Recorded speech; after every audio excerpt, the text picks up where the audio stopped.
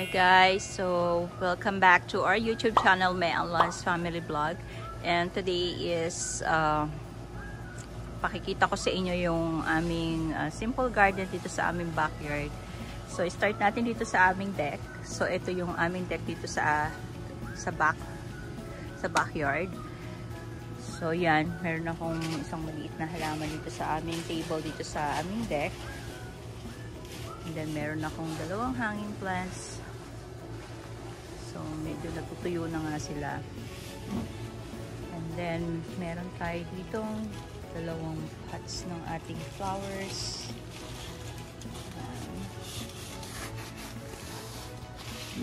And then pagbaba natin sa deck, meron tayo uling dalawang plants here. So, ito, meron tayong puno ditong malaki. So, ang ginawa ko guys is, nilagyan ko ng halaman. So, yung nandito sa pots natin is yung mumurahin lang. Actually, palagi itong kinakalkal ng squirrel. So, yan, palagi silang naglalaro dito. So, yan. And then, naglagay ako ng perennial, yung hosta. Yan, kinain na nga ng bunny yung iba kong halaman. Yan. Tapos dito, meron tayong driftwoods na nilagyan din natin ng pots and plants. Tapos nilagyan natin ng yan, bunny din. And then dito, nilagyan ko siya ng halaman. Perennial din siya, hosta rin siya. So, para next year, every year, hindi na tayo magtatanim pa. So, meron tayong hanging plants. Naglagay din ako dito ng konting halaman. Ayan. Ito, hydrangea yan. Isang pink, isang blue. Pero hindi ko alam kung alin ang pink and blue dyan. So, pagka tanghali kasi, so nag-ano na siya, nadalante yung kanyang leaves. Pero bukas okay na uwi siya. Tapos ito, dati ko pa itong plants, pinasok ko sa loob during winter, tapos nilabas ko lang. So, ito siya. Sige natin siya ng fountain dito. Nilagyan natin siya ng fountain hosta. Tapos ito, dahlia. Pero tapos di kanyang bulaklak. And then, naglagay rin tayo dito ng mga flowers. Yan, medyo marami na silang bulaklak. Dito sa aming gilid ng garage. Yan. And then, meron tayo dito ng basil, lemon. And then, meron ako mga indoor plants na nilabas ko muna dito para at least ma-enjoy nila ang sunlight. Ito yung ating fiddle leaf. So, ito guys, binili ko siya, malamig pa, I think February, and then lugas lahat yung kanyang leaves. So, natira na lang isa. So, ngayon, dumami na siya. And nung nilabas ko siya, medyo gumanda na yung kanyang mga tubo ng leaves. Yan, naglagay tayo ng swing. And then yung table and yung fire pit natin. Meron din ako dito ng dahlia. Pero wala na siyang bulaklak. Ayan. Ito, nilabas ko yung aking ibang indoor.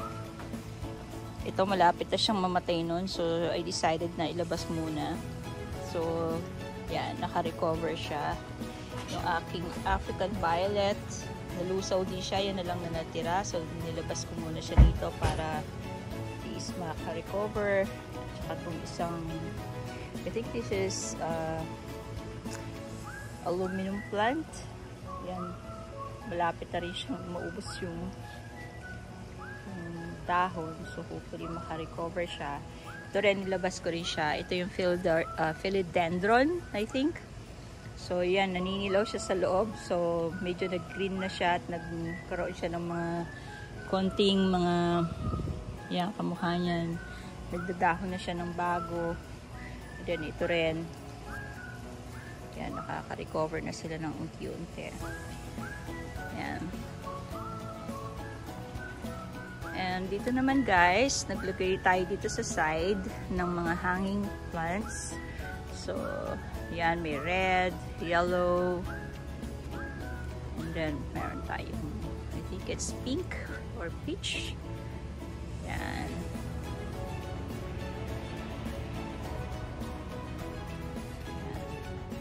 And then dito naman sa side na ito, so yearly nilalagyan ko siya ng annual plants. So ngayon, may tumubo na siya yung tinanim kong, I think it's daily lilies. And then, dahlia lilies or daily lilies. And then, nagtanim din ako ng dahlia. Itong maliliit na dahlia. Ito perennial to guys. Ayan.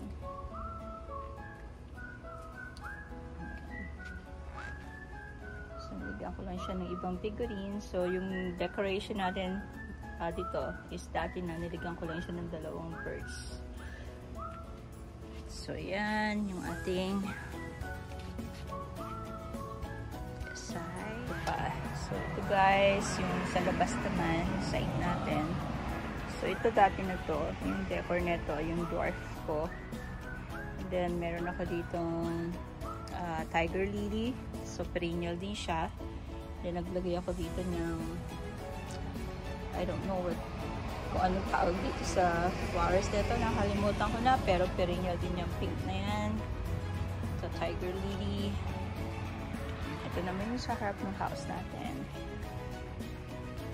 So, dito, mga perennials na siya. So, meron tayo ding tiger lily.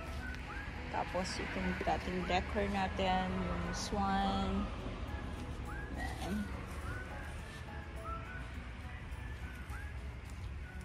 Yan, hosta.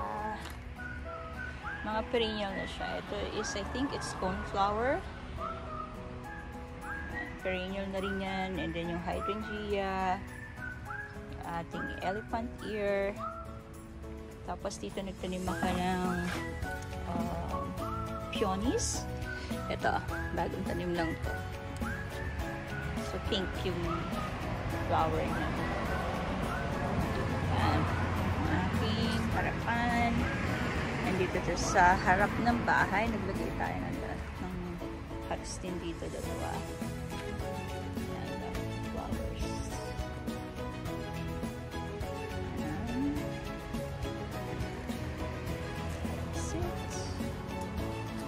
Dito sa kabilang side, sa front natin, meron din tayong mga perennials. So, perennial na to lahat. So, meron tayong tiger lilies, may hosta tayo. Then, this one, perennial din yan. Ito, rose to. Rose siya, yellow rose.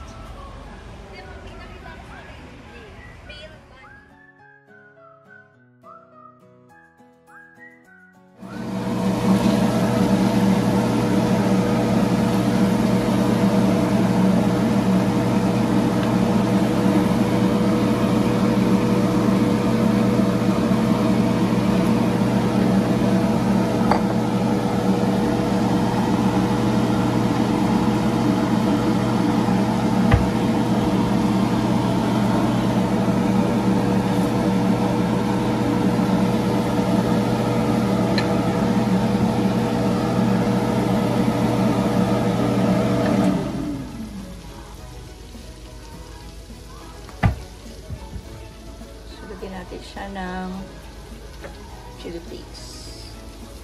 So, nagpisa lang ako, guys, ng butter, tapos garlic. Tapos, nilagay ko yung ating shrimp. So, antayin lang natin siyang mag-orange yung ating shrimp bago natin ilagay yung ating noodles.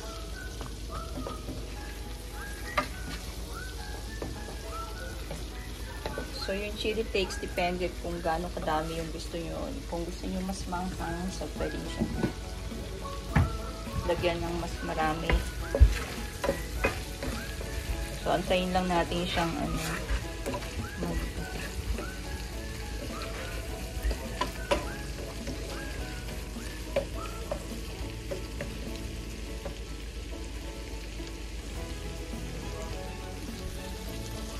lagyan na natin yung ating pasta. So, yung pasta natin,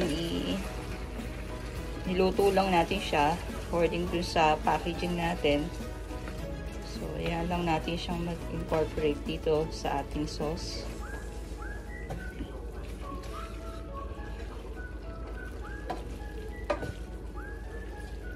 So, mix lang natin siya.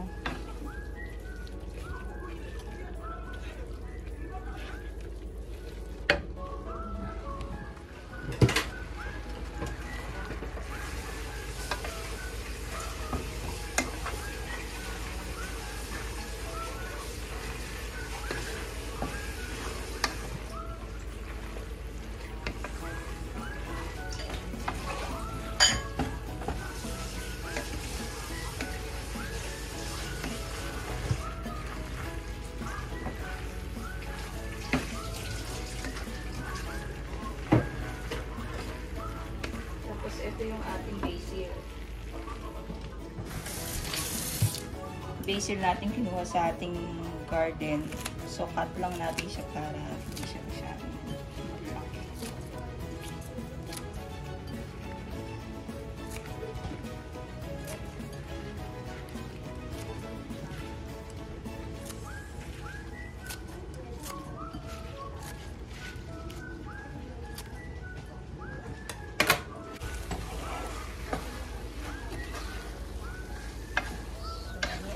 Ito na yung ating pasta. So, lagay lang natin yung ating basil. Mix lang natin. So, dali lang ito guys. Pag walanta na yung ating basil, so, pwede na siya.